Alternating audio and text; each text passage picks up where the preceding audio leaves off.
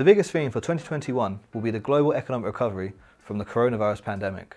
Hopefully, vaccines will be distributed and economies will be able to open up again. This should mean that parts of the economy hurt particularly badly by the pandemic, think oil, service sector, retail, travel, should all start to recover. Therefore, you may start to see these more cyclical and value parts of the stock market beat so-called growth and quality companies, typically those found in the tech sector. If this happens, and if you own a broad basket of exchange-traded funds, you should benefit from this trend. But to capture more upside, there are other options. Investors could opt for one of the many value ETFs. However, my preferred route would be through an equal-weighted ETF. This means that the ETF buys each stock in the index it tracks in equal measure.